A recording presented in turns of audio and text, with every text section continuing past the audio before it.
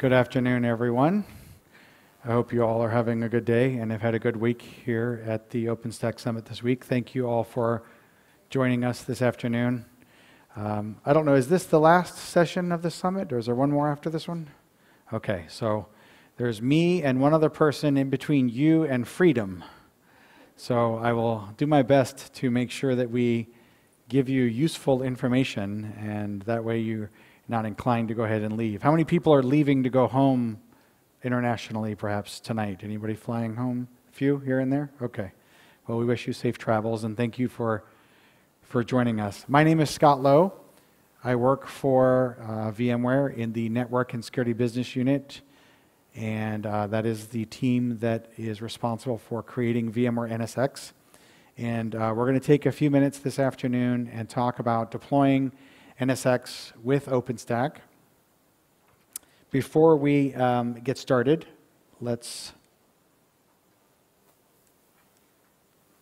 there we go. Make sure my thing works. Before we get started, just a couple of things. Feel free to ask questions throughout the session. You're more than welcome. If I say something and you don't understand and you'd like some additional information or some additional clarification, please feel free to ask a question. The session is being recorded, so ideally, we'd love for you to get up and go to the mic and ask your question, but if you can get my attention past these very bright lights, then I'll repeat the question so that the recording gets it and everybody else in the room can hear it as well. But I may need you to speak up if you don't go to the microphone. You're more than welcome to take pictures or post tweets or updates or whatever. We do ask that you try to minimize whatever noise your mobile device makes. So turn the volume down on the little picture-taking sound so that other people don't get interrupted during the session, and turn off ringtones and that sort of thing, just out of courtesy to everyone who's here. Okay, so a quick look at who I am and why I'm up here, and then we'll take a look at what we're going to talk about. So I am a longtime veteran in the IT industry. I've been working in the IT field for over 20 years. I am a blogger. I write a lot on my own website, blog.scottlowe.org, and you've probably visited there at some point. I've been writing for about 10 years on that site. I have had the opportunity to publish a number of books, and so you may be familiar with Mastering VMware vSphere. That was a book that I wrote. Last year, I was very honored to be able to participate in a book sprint when we produced, along with a number of other individuals, we produced for the OpenStack community the OpenStack Architecture Design Guide, which is available in PDF form off the OpenStack.org website, or you can read it online in HTML form on the OpenStack website as well. My current focus at VMware is on open source projects. I do a lot of work with the Open vSwitch project, Open Virtual Network, Docker, OpenStack, naturally, I'm here. So open source, cloud computing, networking, and virtualization. And just to show that I am truly a geek, I do run OpenStack at home. Anybody else out there running OpenStack at home? A few, okay. Yeah, so you know how it is. My kids are asking me to spin up Minecraft servers for them. So I tell them to go log into the OpenStack cloud and spin up their Minecraft server. All right, our agenda. I'll provide, for those of you that aren't familiar with NSX, first a quick overview of VMware NSX, very high level, but if you are interested in more detail, then you can see me after the session, and I'll be happy to talk with you and answer any questions you may have and go over any of the elements in more detail, but I don't want to bore everyone, so we'll start with a high-level view. Then I want to look at some of the means or the channels that you can use to deploy NSX in your OpenStack environment. I'll provide some examples of some customer deployments using these various channels, right? I was asked to remove customer-specific information, so I have to be very kind of generic about the customers, but I'll give you what information I can share. And then perhaps the most exciting part, at least for me and hopefully for you as well, I'm going to talk about some of the future things that we're going to be adding in a future release of OpenStack. And I've been told that this is one of the first times publicly that we will be talking about these features that we're planning on adding to OpenStack. So you guys are among the very first to publicly hear about some of these features that we have planned. And I have a section for Q&A or questions and answers here at the end, but as I mentioned earlier, you are more than welcome to ask questions at any time. Don't worry about interrupting me. You are more than welcome to just stick your hand up or, get my attention in some fashion and ask your question. So let's start with a quick overview of VMware NSX. As a way, by upraised hand, how many people are in here familiar with the NSX architecture? Got to block the light so I can see. Okay, a fair number of you. Okay. So we still have a pretty fair number of folks who are not familiar with it, and therefore I think this will be helpful. What is VMware NSX? It is a network virtualization solution. We leverage a network overlay. So what we are doing is we are focused on creating a solution whereby you can create logical networks that are decoupled from the underlying physical network fabric using a network overlay. This overlay mechanism and the software and orchestration that's wrapped around that as part of NSX allows you then to create and put into effect distributed L2 and distributed L3 across all the hypervisors in the system. So you'll get distributed layer 2 switching and distributed layer 3 routing. And that functionality is distributed across all the hypervisors that are involved in OpenStack. So if you have 500 nodes in your OpenStack deployment, then every single one of those 500 nodes will be performing local L2 switching and local L3 routing. It'll all be centrally controlled and centrally orchestrated by NSX. The part that does that orchestration and that control is a scale-out control plane. So we have a scale-out controller cluster that performs the functions of understanding where your instances in the OpenStack cloud are running, on what hypervisor they were turned up, and how to provide connectivity to those instances. It passes that information down using control plane protocols to the hypervisors, and the hypervisors are then responsible for actually doing the work. It's very important to note, although I don't have it noted here on the screen, but just as a point of reference here, that the control plane is completely out of the data plane. There is a total isolation and separation between the control plane NSX and the data plane. And hopefully that makes sense. And as an example of doing that, in some cases when you have a central controller or a central controller cluster, the hypervisors end up having to forward traffic to the controller to understand what needs to be done with it. And so some architectures incur additional latency. When they receive a packet, they don't know what to do with that packet. They end up sending it to the controller. The controller has to process it and then send it back. NSX has a complete isolation between the data plane and the control plane, so the hypervisors will never forward traffic to the controllers. We use a proactive method of programming the hypervisors. So by the time a packet reaches the hypervisor from a VM, the rules have already been inserted into the hypervisor to tell it how to direct that traffic. And so we don't ever punt traffic to the controllers, which gives us an improved latency versus solutions that may need to punt to the controller. NSX is supported in multi-hypervisor environments, and I'll show you an architecture in a minute that shows it running on Linux hypervisors, right? When you are running NSX in a pure vSphere environment, and perhaps you're using VIO, and there have been a couple sessions prior to mine on VIO this afternoon, so I won't spend a lot of time on VIO. I'll mention it briefly, but I won't go into detail because the previous speakers have already done that for me. But let's say you're running VIO and you're running NSX, that would be a completely vSphere environment. There are additional network services that we can offer in that pure vSphere environment when it's running with NSX that we today can't offer outside of that environment. So one of them is, for example, a fully distributed and fully stateful firewall, where the enforcement of the firewall rules occurs at the VNIC layer on every hypervisor. So just like we distribute all the L2 switching and we distribute all the L3 routing across all the hypervisors in the system, when you're running a pure vSphere environment underneath OpenStack, we can offer fully distributed firewalling functionality that is also stateful. So L2, L3, L4 firewalling. Also logical load balancing, and when used in conjunction with VIO, you can consume that through the Neutron LBAS project, and also logical VPN It's not yet integrated into the VPN as a service efforts from Neutron, but that is something that we are actively exploring. So here's sort of a graphical view of what this looks like. This is a really high-level view, you know, I wouldn't take it as a technical sort of, you know, deep dive architecture. This is more of a logical representation of the pieces that come into play. But you can see, and I wonder, does this thing have a? Oh, it does have a laser pointer. Okay, you can see some of the key elements of the architecture that I reviewed already. For example, when we're operating in an OpenStack environment, we operate as a core plugin into Neutron.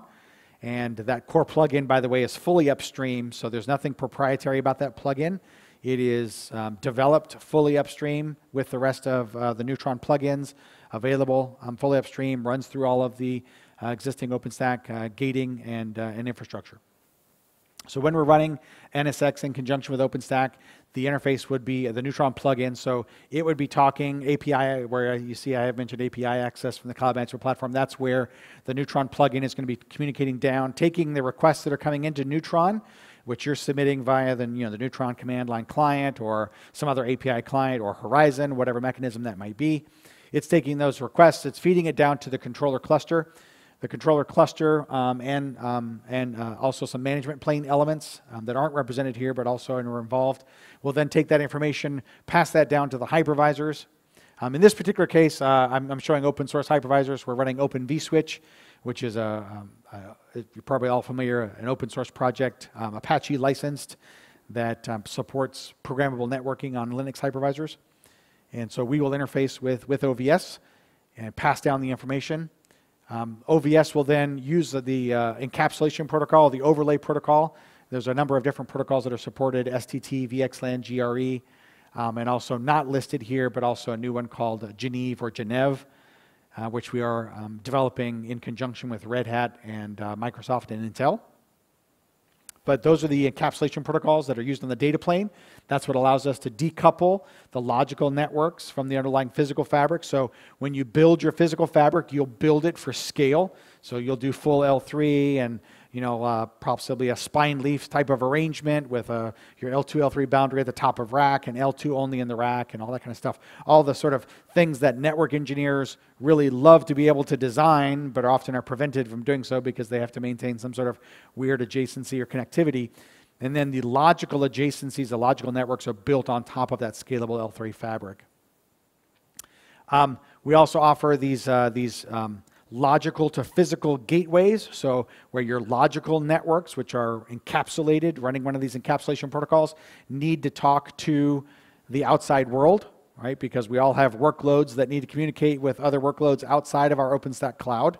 I don't think any of us is fortunate enough to have everything running inside OpenStack just yet, right? Then we have these gateways, and I'll come back and talk about them more in a moment, but their responsibility is providing both layer 3 routed access in and out of the logical networks, as well as layer 2 bridged access in and out of the logical networks, right?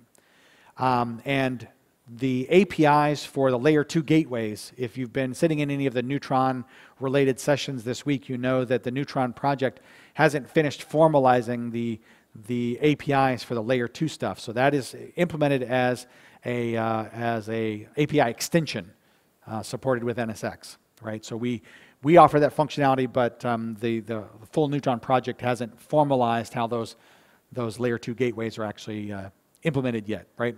But we offer layer 2 connectivity. So this is really cool because it would allow you to bridge a Neutron network with a VLAN outside on your physical network, so they would be the same broadcast domain, right? They would share the same IP address space. It would give you a way to do IP mobility so that you could take a workload and migrate that or something of that nature into your OpenStack cloud and maintain its IP address and its connectivity. But we also do layer 3 routed access, which is far more common. So using Neutron logical routers and NAT or floating IPs, we would be able to provide access to that as well. All right, so that's kind of a quick overview of the architecture. In terms of kind of adoption and where we are right now, Open vSwitch, as I mentioned, is a key part of the NSX architecture. So this is something that an open source project that Nicira launched back in 2009, and it has since grown and seen a lot of growth. It is a project that VMware still heavily invests in, and we recognize that it is the foundation for a lot of the work that's going on in the network space, the network virtualization space. So pretty much almost all of the network virtualization solutions out there on Linux today in some form or fashion will leverage OVS. They may not leverage the OVS data path. They may leverage only the OVS user space, or they may be leveraging both the kernel data path as well as the user space. The kernel data path is upstream as part of the Linux kernel. It has been since version 3.3 of the Linux kernel. And we continue to work closely with the Linux kernel community to push features into the Linux kernel to support the broader Linux network and community as a whole. Open vSwitch is important. We continue to invest there, and we have, at last count, or at least when this slide was produced, we had 60 different organizations that were contributing code to Open vSwitch. That included contributors from Red Hat, Cisco, VMware, Citrix, and others. The core committers to Open vSwitch earlier, I think it was last year, a gentleman from Red Hat became a core committer. Thomas Graf is a core committer for Open vSwitch. And then just this week, they added Russell Bryant, who also works at Red Hat. Thomas may actually be at Cisco, if I'm not mistaken. I forget. But either way, so we've got some core committers that don't work for VMware, which kind of, again, just reinforces the fact that we are doing this in conjunction with the community. It's not something that we're off, kind of doing on our own, right? 20% of our production deployments of NSX currently run under OpenStack. And some of these production deployments, and these are some of the customers who have publicly allowed us to refer to them as NSX customers. These are some of these customers who are using NSX in conjunction with OpenStack. And this bottom number just shows that we have some very, very sizable deployments of NSX and OpenStack. And in one particular case, we have over 100,000 KVM VMs that are running in a single NSX deployment. So it is scalable.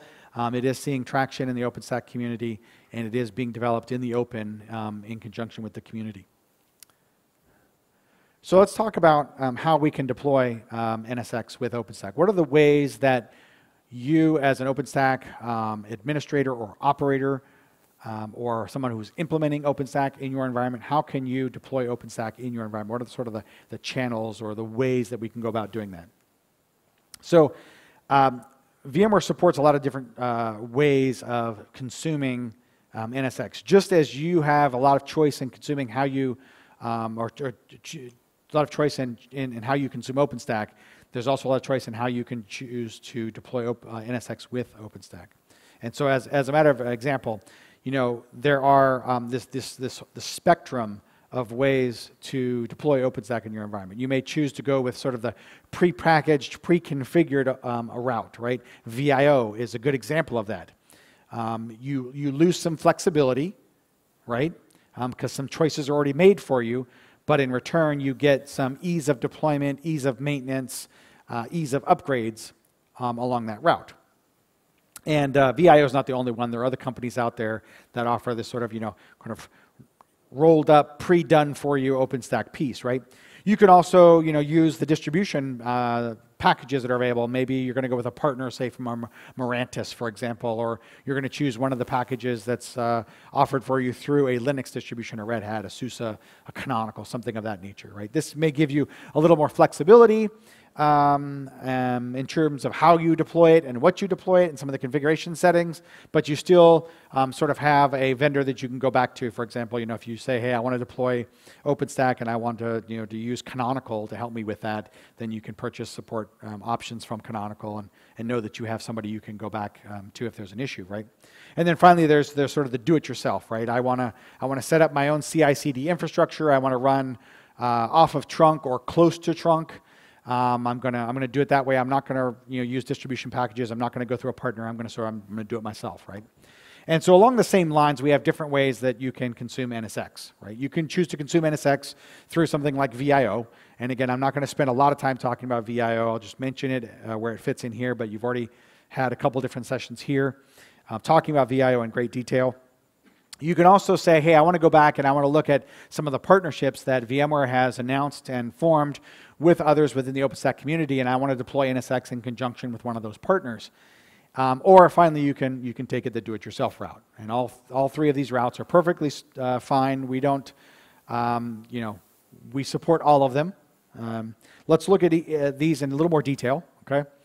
First, what about using VIO? This, as I mentioned earlier, is sort of falls in the pre-packaged, pre-configured category, right? There's code already present to help with the integration of NSX.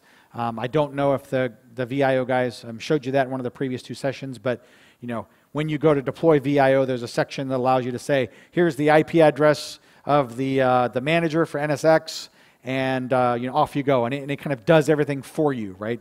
And it walks through its setup scripts, it deploys all the pieces that need to be there, it configures all the pieces that need to be there, and they all talk to each other, and off you go. And that makes VIO a really great choice if you are an existing vSphere customer. And if you have an existing vSphere infrastructure and you are interested in deploying OpenStack, I would encourage you really look at VIO. It's a great option. Because of the fact that this is a sort of a prepackaged offering, right, and we're doing all the integration work, that means VMware can provide end-to-end support for the entire piece, so the hypervisor, the storage platforms, the networking, NSX, OpenStack, all the way through, right? You get some nice features that I'm sure the VIO folks have talked about, really easy upgrades, or real easy deployments, real easy upgrades, including a rollback feature, which they added in VIO 2.0, which allows you to deploy the new version, and then if you don't like that, you can roll back to the previous version, which is really nice. And because we are running in a pure vSphere environment, as I mentioned earlier, there are some things that we can do with NSX when it's only vSphere that we aren't yet able to do in multi-hypervisor environments. So this allows you to take advantage of, for example, the fully stateful firewalling that's available with vSphere, or logical load balancing that's integrated into NSX. So that's one route to go down. If you are currently thinking of deploying OpenStack, I firmly believe that you need a strong network virtualization solution to go with OpenStack. And NSX, obviously, we'd love to have you guys choose NSX, naturally. If you are an existing vSphere customer, I think going down the VIO route is a really great way to get started very rapidly. But there are other options as well, and we fully support those. So over the last couple of years, since we have really been involving ourselves in much greater depth with the OpenStack community, we have announced relationships with a lot of different partners in the OpenStack space. So partners like Canonical, where they will package up and include support for vSphere and NSX in their packages, and then their support is coordinated with VMware. So if you buy a support package from Canonical, then they coordinate with VMware support to help you resolve issues, right? So that's one route, for example. We've talked about partnerships with Mirantis and their distribution, and how, again, their distribution will include support for vSphere and NSX and back-end support coordination. HP is another example. We are in discussions with a number of other partners right now, and all those are customer-driven. So as we have customers come to us and say, hey, we'd like to work with you in conjunction with, let's say, Platform 9 or SUSE, something like that, then we want to work with those partners and continue to expand our relationship so that that's another avenue for you to deploy OpenStack and NSX. Some of these partners may provide some advanced technical integrations. Some of them may just be that we're going to package it up and we're going to offer you support. And then, like as I mentioned, there's a coordination on the back end. So if you have a support package with one of these partners, say a Mirantis or a Canonical, for example, then you can call them for support, and then they will coordinate on the back end to help with any resolution of any NSX specific issues. Finally, there is the do-it-yourself route, right? We have a number of very large customers who choose to go this route, and that's fine if you have the existing expertise and or the staff to support this sort of method. Most of these are non-vSphere customers, so these are customers who are running very large Xen or KVM installations. These customers have the internal expertise. They build OpenStack themselves. They might be deploying packages from a distribution, but more often than not, these guys are setting up their own CI/CD. They may actually be active OpenStack contributors, and therefore they have their own CI/CD infrastructure. They are deploying patches into their own production environment as well as submitting them upstream. So they are very, very deeply involved in Linux and in OpenStack, very, very deeply involved in how this works. So they do it that way. And we support that method as well. In that particular case, we don't support the full OpenStack piece because they're building it, they're supporting it, but we will provide support for NSX and the integration of NSX with OpenStack. So we may be submitting patches on the customer's behalf up into Neutron, for example, where we uncover problems in Neutron as a result of the implementation. So that's another route. The whole range of options are open to you as you are looking at deploying OpenStack. If you want to go the route of a prepackaged appliance, a pre-configured piece like VIO, that's fine, we can do that. If you want to partner with somebody, either from a professional services or intellectual property or packaging route, Mirantis, a Canonical, an HP, Platform 9, something like that, then we work with those partners as well. And if you have a sizable enough implementation and or staff and you want to go the full do-it-yourself route, that's fine, we support that as well. So we want to support customer choice in how you consume OpenStack and how you integrate NSX with OpenStack. So let me talk just briefly about a few examples of some customer deployments. And again, I did have to, couldn't name these customers by name necessarily, but we do have a very, very large retailer that is going down sort of the prepackaged route. So they've chosen to use VIO, and underneath VIO they're running vSphere and then they're running NSX. They're using this VIO, vSphere, NSX environment to run their web presence in production. So this is a very well-known brand name that is running their entire web presence on VIO and vSphere and NSX. They're currently running around 5,000 VMs on this installation, all managed by OpenStack, VIO, all running on vSphere, and the networking and security all provided by NSX. They anticipate growing, obviously. They're seeing a lot of success in their business, and so we'll probably see this grow by about, I'd say 20% over the next year or so. That's kind of what they're anticipating. We have a couple of different financial institutions that are working with us. These guys are at different stages of deployment. So one of them is very, very early in a POC, but has already committed to a particular partner. We're working closely with Mirantis on this opportunity.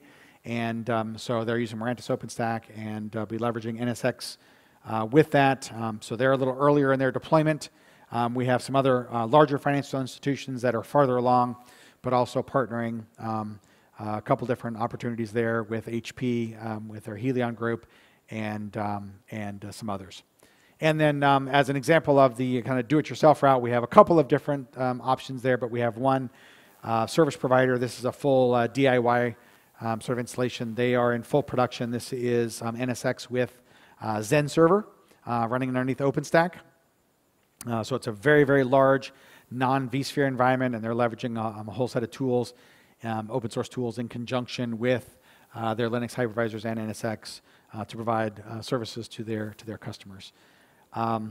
So this kind of, some examples across a variety of industry verticals, and examples of the different sorts of ways that customers are choosing to consume OpenStack and NSX in conjunction with each other. All right. So before I move forward with sort of a look at some of the future features we're going to be adding, are there any questions that you guys have for me? Yes. I'm sorry, say that again? Multi-hypervisor environment, right? So that's fine. Yeah, don't worry about that. So the question was around multi-hypervisor. Was there a specific question? I mean, I've been talking at both points about how we fully support KVM and Zen. I give you examples of customers who have deployed that. We also have customers who are running only vSphere. Not immediately running with customers who are running a mixed hypervisor environment. We run an internal cloud that runs both vSphere and KVM. Last time I checked, we were somewhere around 300 hypervisors, both KVM and vSphere, running under NSX and managed by OpenStack. But the operational challenges of running a mixed hypervisor environment, often customers will choose not to go down the route. Maintaining multiple images for the hypervisors, maintaining metadata in Glance to know which image goes to which hypervisors, that kind of stuff creates a lot of operational challenges. But the idea of running a mixed hypervisor environment is something that you can certainly do with NSX. Does that help? Great, great. Other questions before we move on? going to shield there so I can see if anybody's hand is up. Okay, great. All right. Well, if you do have any questions or if you want any additional information, if I'm able to provide additional information, I'll be happy to do that. Just catch me afterwards. And I'll also have my contact information on the last slide. You're more than welcome to email me or hit me on Twitter, whatever works for you. Okay?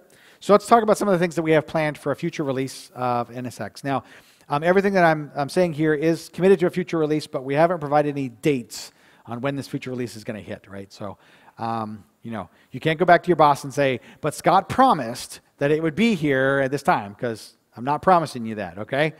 We anticipate availability for this release early next year, but again, there's the whole sort of, lots of things may change between now and then, right? But these are the features that we are currently projecting to be able to deliver in that future release. I'm going to list them first, and then we'll talk in more detail about each of the features.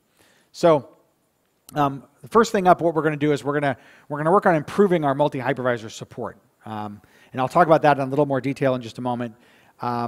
It's not really sort of, I've talked about it some here. It's not really a secret that there are some things we can do when we have a pure vSphere environment and NSX that we can't do when we start putting in our other hypervisors, right? I talked about the distributed firewall, for example. And so one of the things that we are really shooting for in this upcoming release is improving that multi-hypervisor support and bringing additional parity to what we're able to do to non-vSphere environments. So that's one. And I'll talk more about that in just a moment. We are also going to be addressing some issues in scaling our management plane. Our control plane is already a scale-out control plane. So we use some advanced clustering mechanisms and a consensus algorithm. If anybody's interested, it's the Paxos consensus algorithm. You can go look that up on Wikipedia and it'll blow your mind on how it works. But that is our control cluster, our central control cluster, which is already scale out. But we didn't have a sort of scale out management cluster. And so one of the things we're aiming to provide on in this upcoming release will actually be a scale out management cluster. So that will allow you to scale the control plane and the management plane and be able to scale them independently of one another, right? So that if you are seeing lots of API requests, then you can scale up the management plane without having to also scale up the control plane, or vice versa. So that's really cool.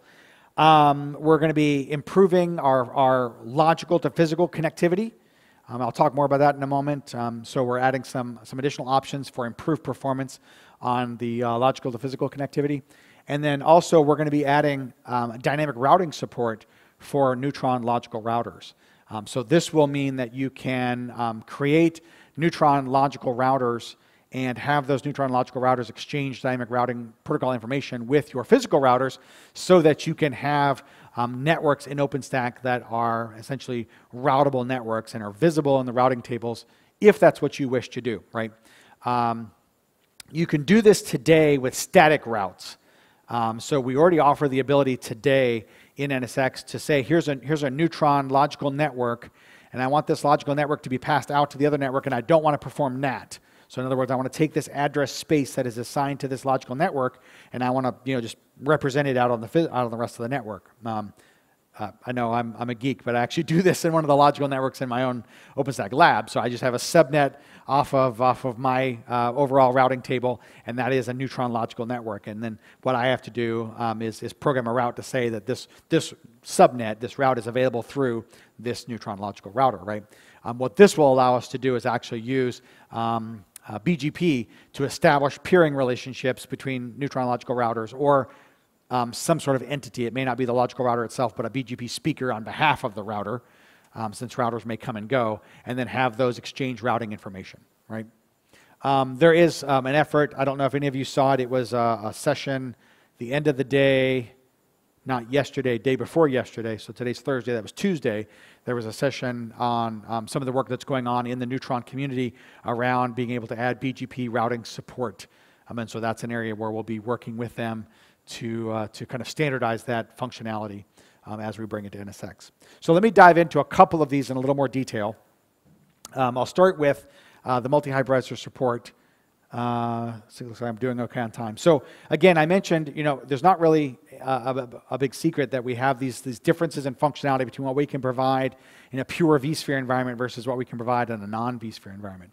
And part of that has been because, as the company who also provides the hypervisor, we can add functionality to the hypervisor perhaps sometimes more quickly than we can also add features in open source by working with the community.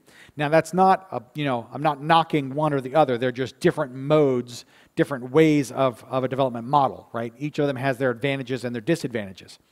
But one of the focuses for this next release of NSX is taking some of these features that we were able to add in vSphere, and now we've invested a lot of time and a lot of effort in making them available in the open source community as well.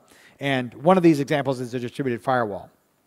So this is one that in the next release of NSX we'll be able to give you a distributed firewall, which is a fully stateful firewall, L2 through L4, on KVM, right?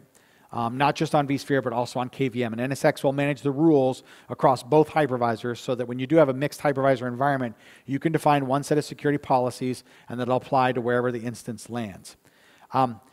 What we've done to do this is we worked very, very closely in a number of different communities. One, we worked closely with the OVS community to add features and functionality to Open vSwitch that allow Open vSwitch to integrate with something called the connection tracking module in the Linux kernel. Now, the connection tracking module in Linux kernel is the same module that IP tables uses. So when you create some IP tables rules that say, hey, I want to allow this and I want to allow related or established connections, right? I want to maintain state. That's actually being done by the connection tracker kernel module. And so what we did is we worked with the OVS community and the OVS developers and committers to add extensions to OVS and extensions to OpenFlow that we hope will eventually make their way into OpenFlow proper, but in OVS's implementation of OpenFlow, that allow it to integrate with this kernel module. And then we also worked with the Linux kernel community to update the Open vSwitch kernel module, which is part of the Linux kernel, to support that stuff from the OVS piece. And so this all got merged up. It's already upstream in the Linux kernel. It's going to be part of the 4.3 kernel that will be officially released. And so in the 4.3 kernel, there will be support in the OVS kernel module to do connection tracker-based rules in OVS, which means you can write rules for OVS that will allow it to leverage the connection tracking state that is maintained by that kernel module, and then be able to say, look, allow in port 22 and related or established connections, for example, right? Where we're actually maintaining and tracking the state of connections inbound and outbound to the firewall. This is the same thing, by the way, that IP tables does. But what this allows us to do is to bring it to OVS. And so the reality is, because this is being done in OVS, anybody who leverages OVS actually gets this functionality, right? Which is, we believe it's necessary. It's an important part of what the community as a whole needs. But it will also find its way into NSX. So we're real excited about that, and that's a big feature. One of the other things in terms of improving our multi-hypervisor support is that there is an OVS port that is currently underway to Hyper-V. We're working closely with a company called Cloud-Based Solutions. They're based in Italy. And they've been working very, very closely on bringing Windows into OpenStack, which is predominantly sort of a Linux story, right? And so they've built tools like a Cloud Init piece for Windows, which allows you to use Cloud Init and the instance metadata to customize a Windows instance, which is very cool. But the other thing that they've been working on as part of the OVS community is actually porting Open vSwitch to run on Hyper-V. They've already released a beta of that. It comes with the full graphical installer where you click next, next, next on a Windows machine, it installs OVS, and then you get a set of command line tools to configure it. Once that kind of is fully baked and fully ready, then this will give us an avenue to be able to bring Hyper-V support in for NSX, right?